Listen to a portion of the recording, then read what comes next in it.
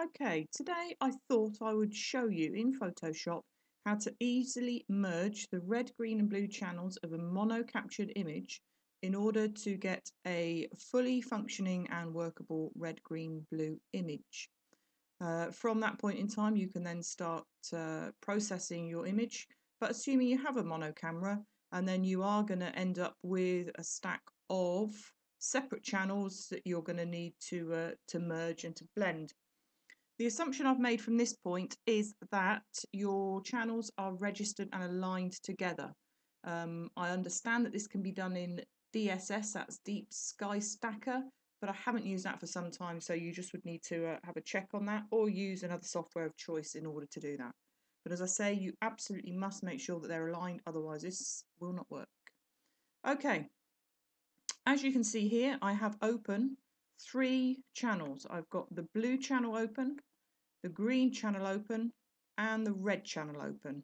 These have been taken with a mono CCD camera.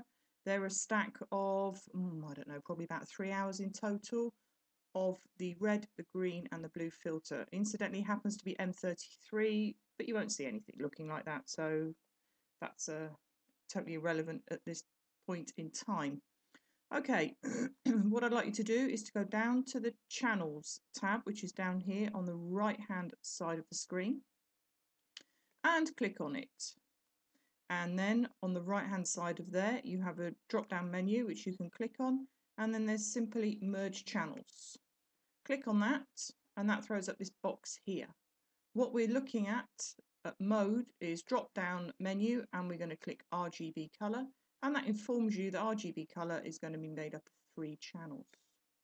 Click OK, and from there we specify the channels that we're going to merge. These haven't been opened up in the correct order, so we're going to need to make sure we put them in the right place. Here, as you can see, you've got the red, the green and the blue channel, and you click the drop down menu on red and you select your red channel,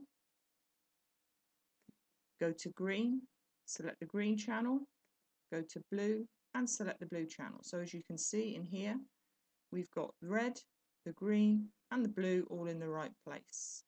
Click OK, and hey presto, we now have got one image, and that is a merged image giving you a red, green and blue image. You can see that if you look down here again at the channels, you can see that here. You've got RGB, and that is made up of red, green and blue. From there we then start to process it, so I would then be clicking on layers and then start stretching, but that's going to be for another tutorial. I just wanted to show you this really simple process, because up until now I have struggled with this, I'm embarrassed to say, and have continually used Noel's actions or Annie's actions in order to do it, but this works a treat, so I thought I'd let you know and hope that you find it useful. Okay, thank you very much.